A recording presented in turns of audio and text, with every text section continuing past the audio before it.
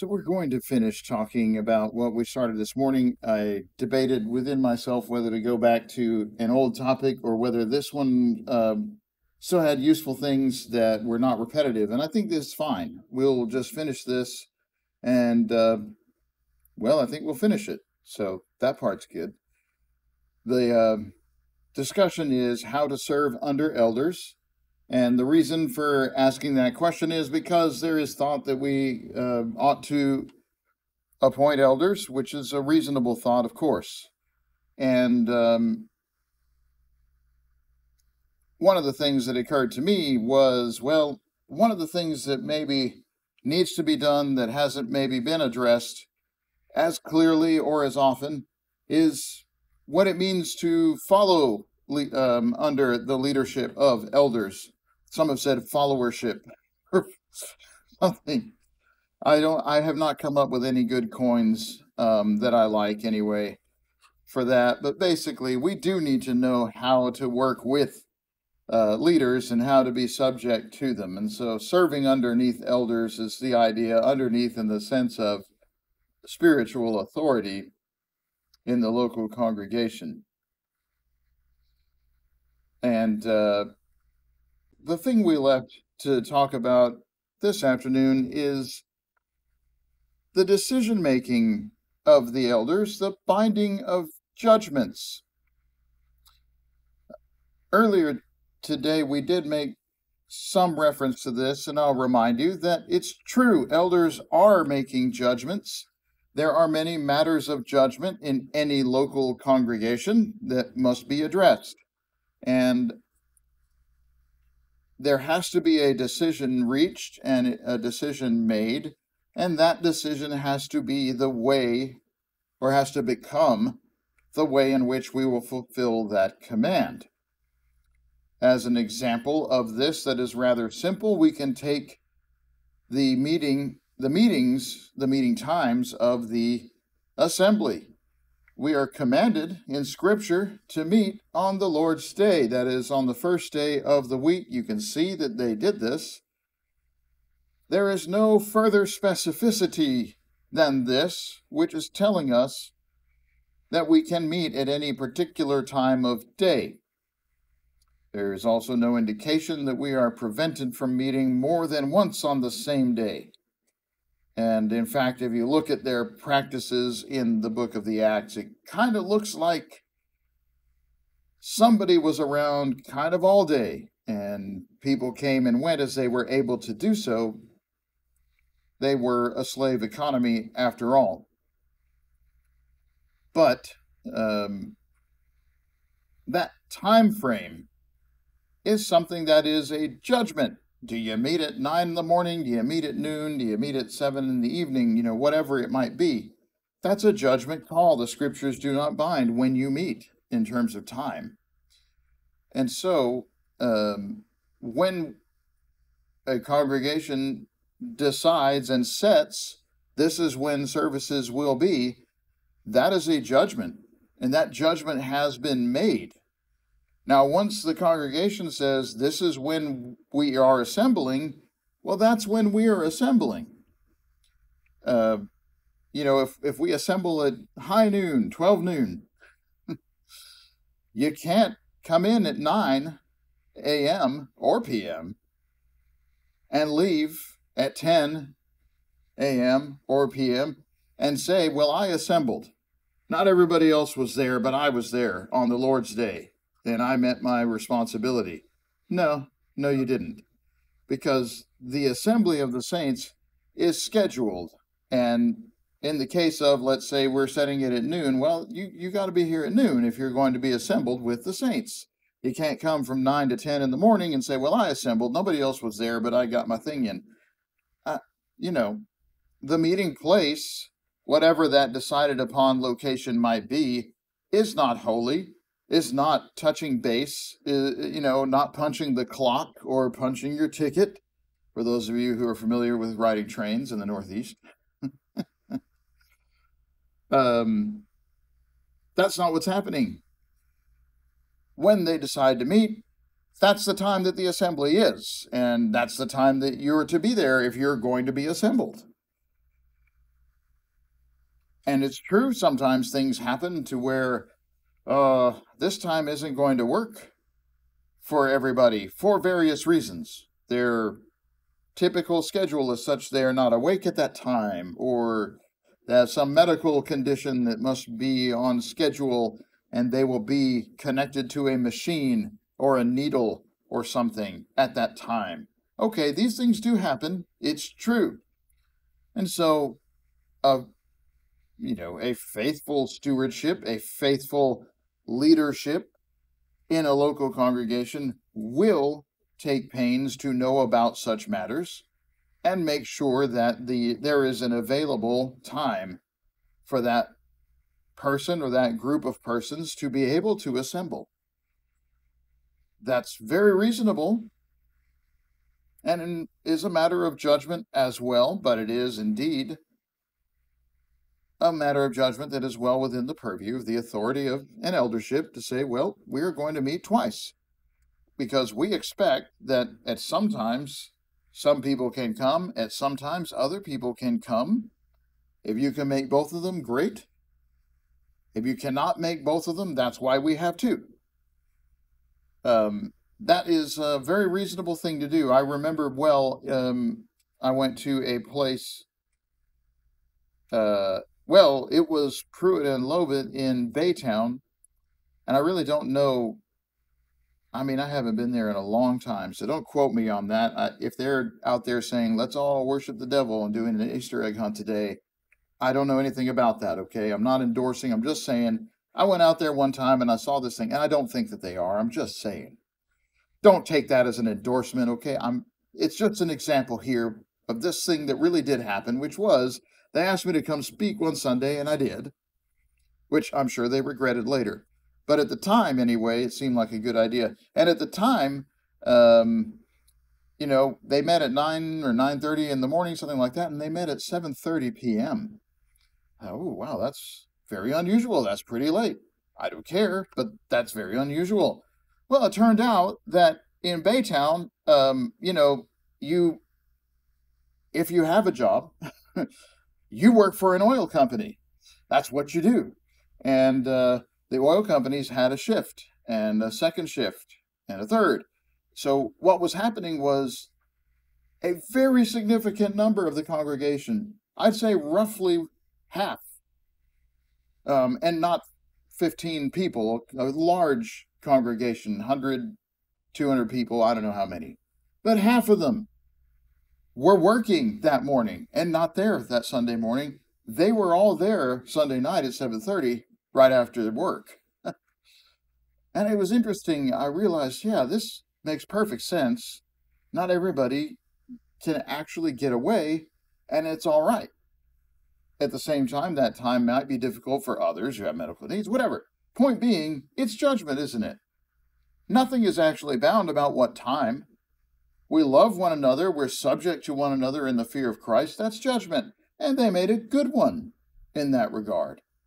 At least as far as I can tell, that's a good judgment. Those are not bad people, failure to be committed to God or whatever else. It's judgment what time you meet. All right, so that's an example of a thing that is a judgment, but it is a bound judgment. That's the time that we meet. And you come at that time, or one of those times, or you're not assembled. It has to be like that. Another, perhaps, elementary or pedestrian example would be various things that we do as part of the worship service itself. So, somebody has to lead singing. That's a matter of judgment. Not a matter of judgment that you have to worship God in song. That's not a matter of judgment. It's not a matter of judgment that you have to worship with all things being done in decency and in order. That is not a matter of judgment. That's a commandment. It must be that way. How do you effect that result is a matter of judgment. We choose to use a single man who will, not unmarried, but an individual who will lead the congregation in singing. That is a very reasonable way to do that. It works fine. Whom do you choose? Well, it should be a man who is a faithful man, obviously a child of God, somebody who is trustworthy to lead and direct our thoughts in song and worship to God, of course. But who is it going to be is a matter of judgment. At the current moment, as I look around at who is assembled now, every head of household here is capable of leading singing. Which one of them is going to be the one who leads it? That's judgment. Who's going to do it? That's judgment. But one of them is going to do it. And that guy, he's going to be the leader. If it's Malcolm, for example, I'm sorry that your name is now on tape. But if it's Malcolm, for example, and he gets up to lead singing, and I decide that I'm going to lead singing and start singing instead, that's disorder.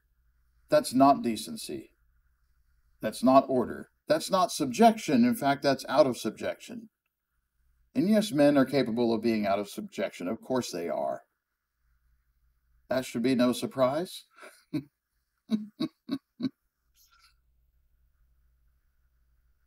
Right? You can't just decide, well, you know what, I'm going to lead singing. I'm a man. I'm eligible to lead singing. Shouldn't I be able to lead singing? What, you're against me leading singing? No. It's because the song leader at this service is Malcolm. Well, so that means I can't lead singing? Yes, it does. But it's a matter of judgment. It's a matter of judgment that has already been judged. Under due process, under no duress, in the absence of any issue or problem, in order to bring about the order and decency of the worship. So no, you will not subvert that. That is a sin to subvert that. It's out of subjection. It's evil, disorderly. If Malcolm selects number 375, and it's not a suggestion or anything, but if I just picked a number, if he selects number 375 and you think, that's not the best song that we could sing at this point in time, I'm thinking about number 23. Well, you can't just start singing 23 when he gets up to lead. That's disorderly and out of subjection and indecent, because it's not the plan. When he selects the song, that's the song you're going to sing. And you're welcome for the reminder. I didn't think to put a book over there. Sorry. That's the one you're going to sing. Why? Because the Bible says thou shalt sing number 375. No, it doesn't. But because the Bible does say you will sing, you will do so with decency and order, and there will be authority in the local church. When that person is selected and that person is made the leader, that person leads. When you're put in charge, take charge. And you don't fight that at the time. Now, maybe you'll come up later after services and say, I don't know if Malcolm should be leading singing. That's a totally different thing, and that's not out of subjection necessarily. I wouldn't say that to his face if I were you, but just kidding. Testing to see if anybody's paying attention, that's all. But truly, this is what we mean. It's a pedestrian example of a binding judgment. We do it all the time. That's all. We do it all the time. And the elders do this too. There are many areas of judgment.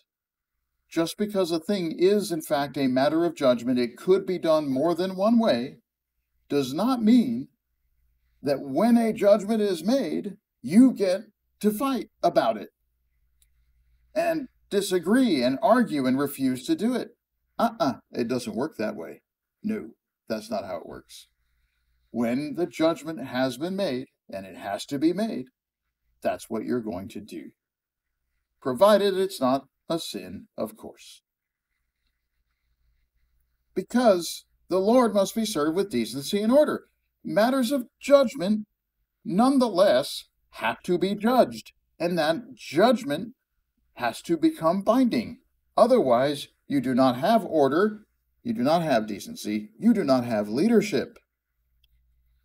That is a failure of leadership if you cannot make a decision and you are paralyzed by the fear of the weakest member. That's bad. So again, the song leader could be anyone, but it isn't. It could be any number of songs, but it isn't. It's the one who's been selected. It's the one that he has selected, right? A person who leads prayers. Any of us could lead prayers the same way as could lead singing. I mentioned earlier, any of the heads of household here is capable of leading a prayer. That's true. It could be any one of you, but it's not any one of you. There are individuals who have been named to that in this worship assembly, and that's what it's going to be. Right? And when David gets up to lead a prayer, I don't decide that I think I could lead a prayer. I think I could lead a prayer better than David. Right? So I'm going to lead one, and it's going to be better. Like, no, that's out of subjection. That isn't good. That's disorder. You don't do that. Submission out of reverence for Christ is what we're looking at in Ephesians 5. Ephesians 5:18, do not get drunk with wine. It starts at 18.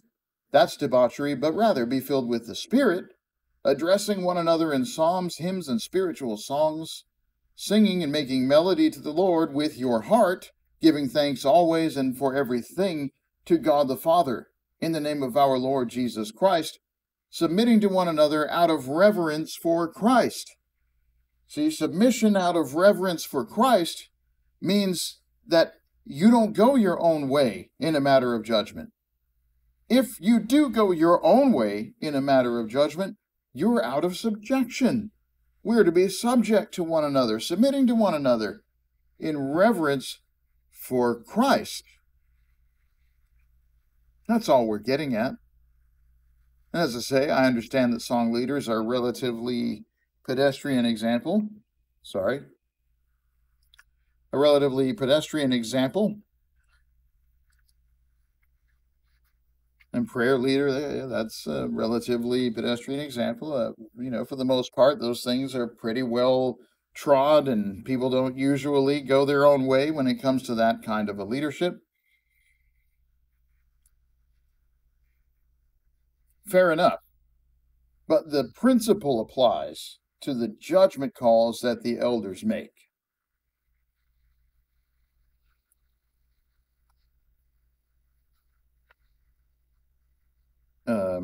Let me go back for a minute here. Submitting to one another out of reverence for Christ. Before I move to the next thing here, again, the principle applies, and there are many calls of judgment, as in, where are you going to meet? What time are you going to meet? Are you going to have microphones and PA systems? Are you going to have a recording? Are you going to have a website where you publish these recordings? These are all matters of judgment.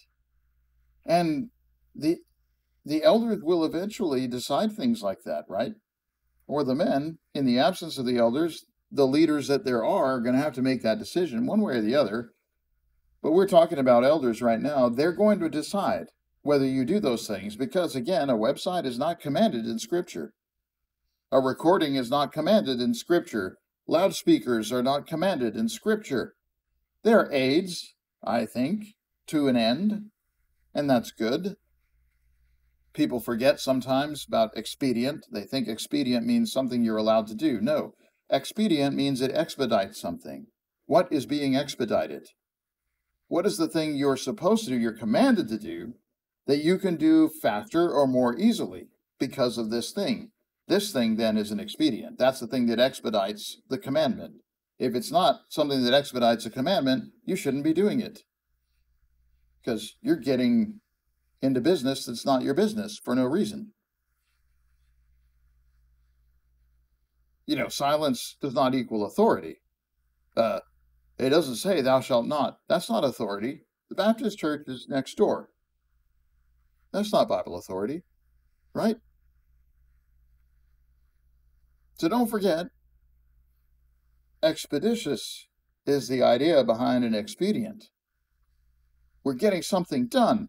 I do think that a website is a way of expediting the spread of the Word of God and the teaching of God's Word, right? That's why that was done. That's why that decision was made by the leadership that is here to have one, to keep one going. That's all that's going on there. Now, moving on, Acts 11.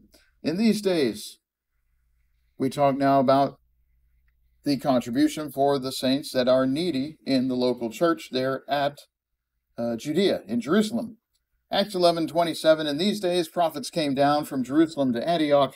One of them, verse 28 of Acts 11, named Agabus, stood up and foretold by the Spirit there would be a great famine over all the world, which did take place in the days of Claudius.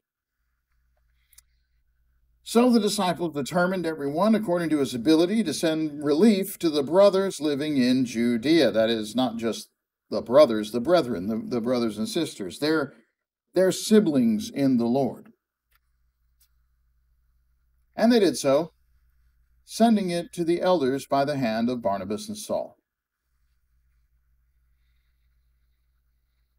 This is the account in Acts 11:30.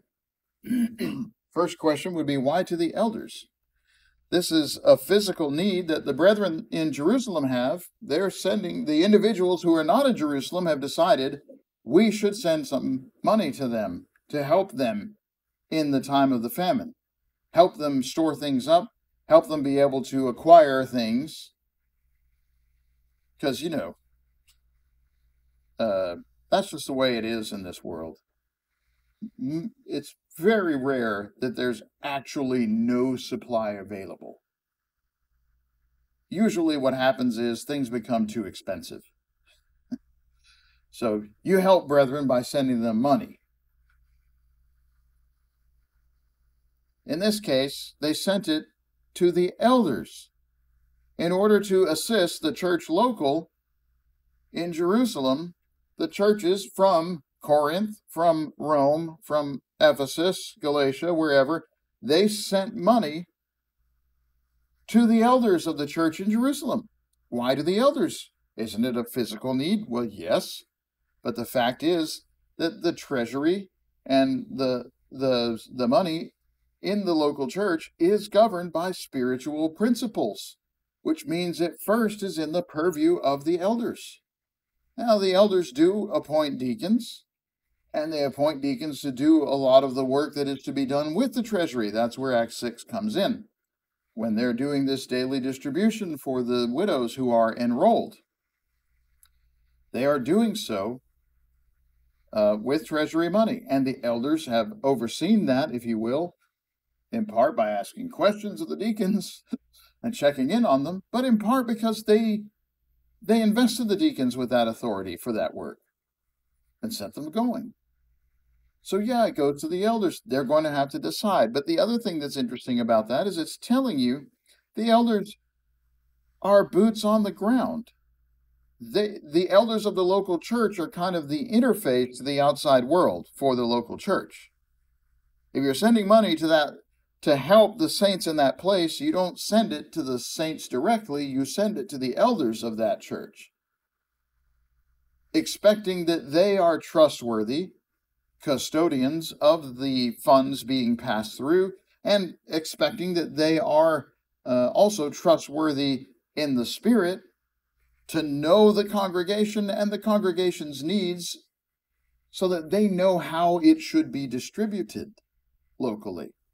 It isn't the business of another congregation to know those matters about the members in Jerusalem. It's the business of the elders in Jerusalem to know those matters.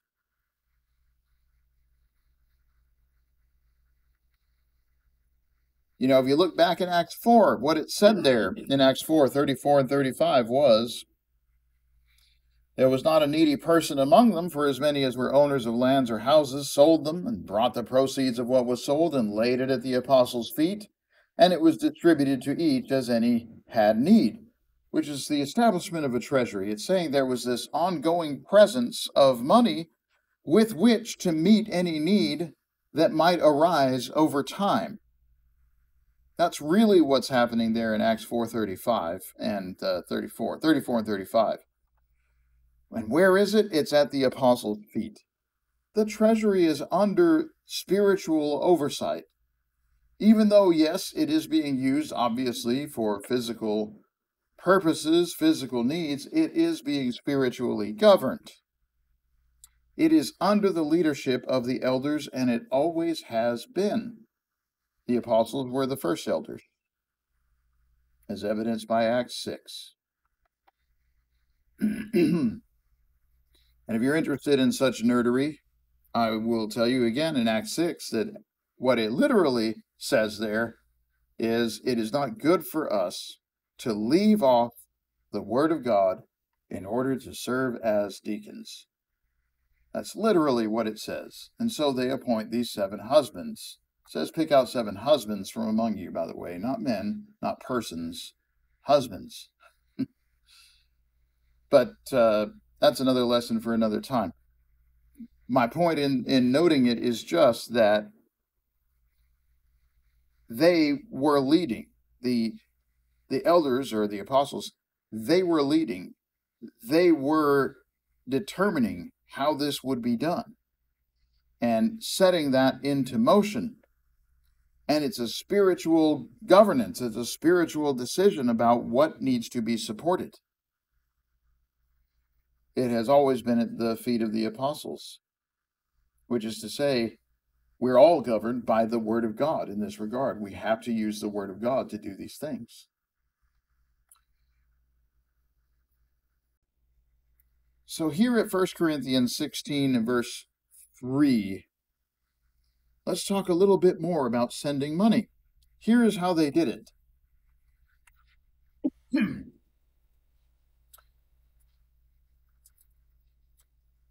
What we read earlier in Acts 4 is that it was stored up so that when a need arose, they could meet it.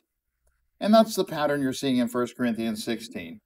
Every week, you give as you've prospered, so that there is a store, there's a treasury. And that way when Paul comes, he's not holding out his hand and passing around the hat looking for donations. You have a treasury with which to meet this need, and then you send whatever in your judgment as a congregation or as an eldership is the appropriate amount or portion, percentage, whatever, to send. He says to them at Corinth, 1 Corinthians 16:3, when I arrive, that is Paul, when I, Paul, arrive in Corinth, I will send those whom you accredit by letter to carry your gift to Jerusalem. If it seems advisable that I should go too, well, then they will accompany me to Jerusalem. All right, so first of all, the intent is, 1 Corinthians 16:3, the intent is, I will send those whom you accredit by letter to carry your gift to Jerusalem.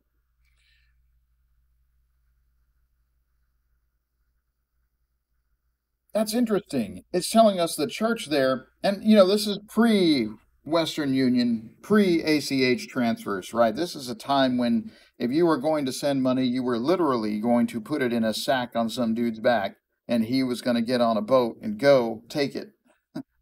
So you got to be careful, very, very careful there. I don't know if it's any more than we have to be today. We can talk about internet security later, but you get the idea. They have to be accredited. They have to be trustworthy to carry this all the way back and to get there with the same amount as they started, right? You get the idea. Now, despite this, what we would probably call a tight chain of custody in the transit of that money from the treasury at Corinth, in this case, to the eldership or the treasury at Jerusalem, the fact is, it got sent to the elders at Jerusalem. This is a thing that I point out because there is a tight chain of custody for this gift in transit to ensure that it arrives with full fidelity. Meaning, it is what they sent, it's what they intended to send, it is all of it, not missing a penny. And this will be, duly noted and shown to be the case, and information will get back to the sender. That's all that they're getting at here. And as Paul said, I can also certify they can go with me. Just offering to help.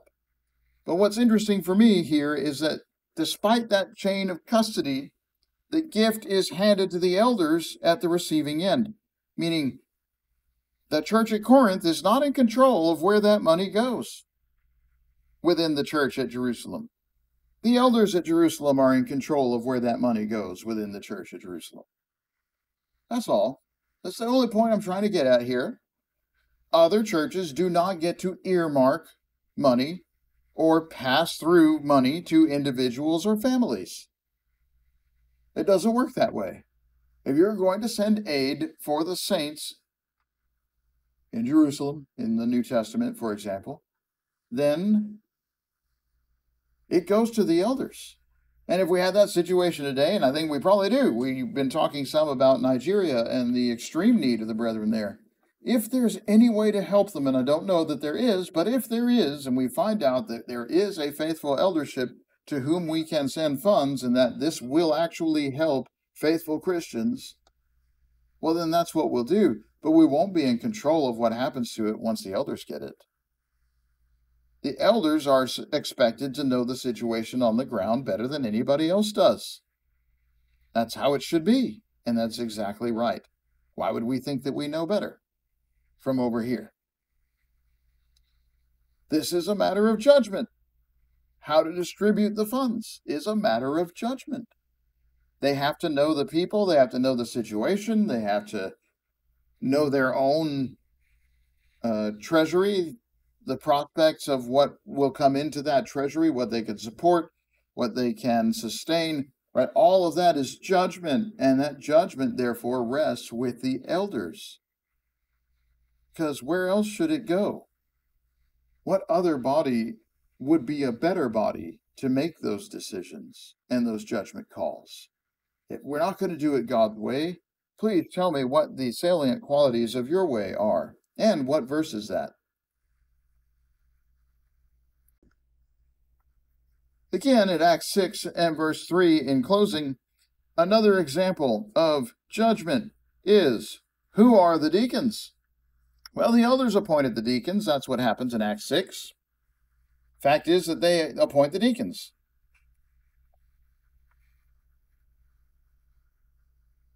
6:3 of Acts, brothers, pick out from among you 7 husbands of good repute, full of the Spirit and of wisdom, whom we will appoint to this duty. So the brethren put forth the names of deacons, but the fact is, the elders appoint them to the duty.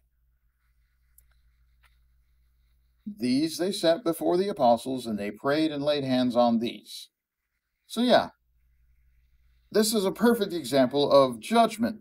It's not judgment that we should have deacons.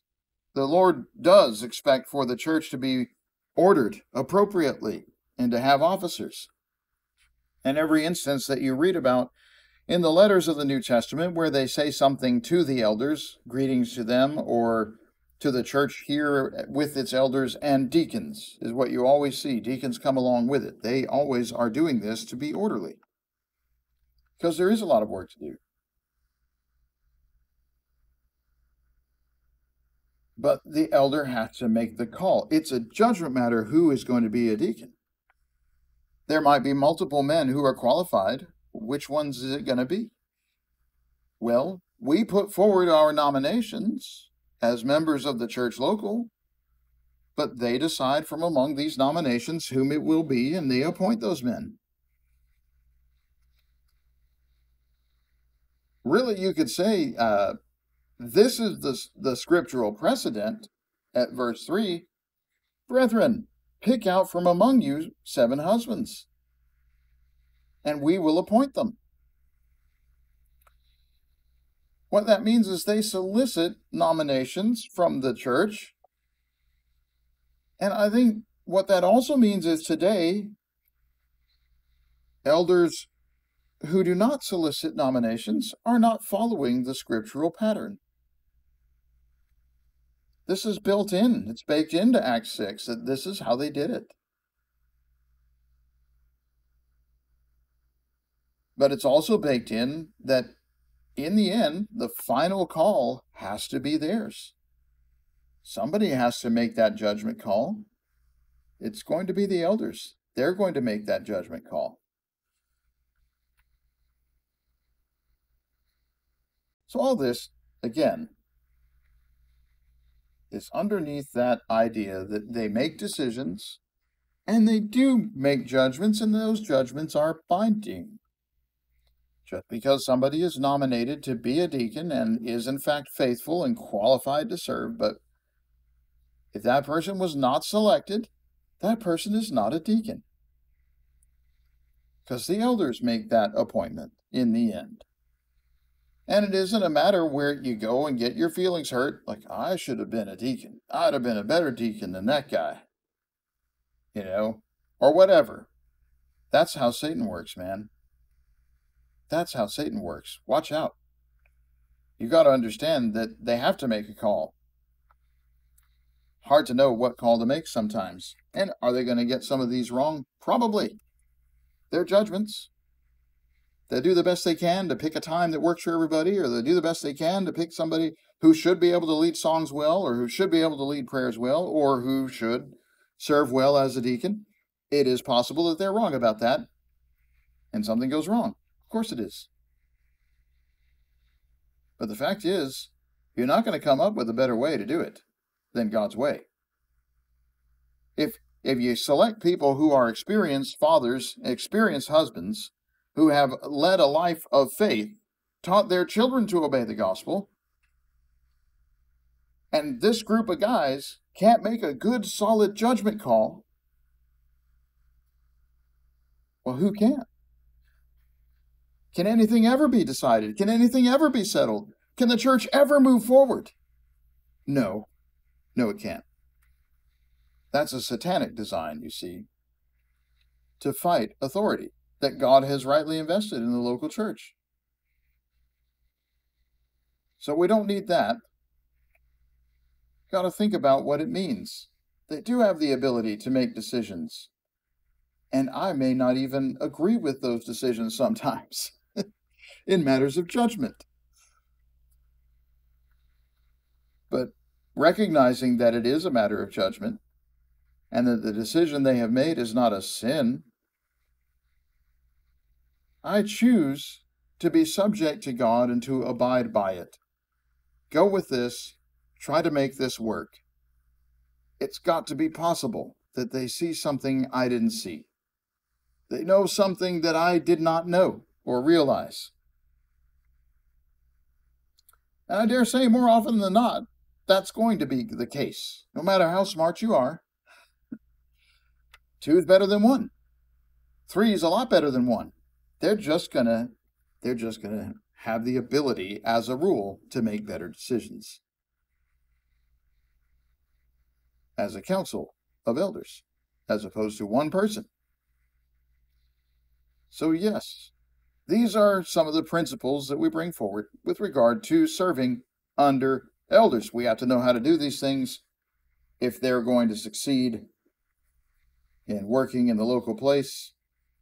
We have to know how to do these things if we are going to succeed at being the people of God, as we are intended to be.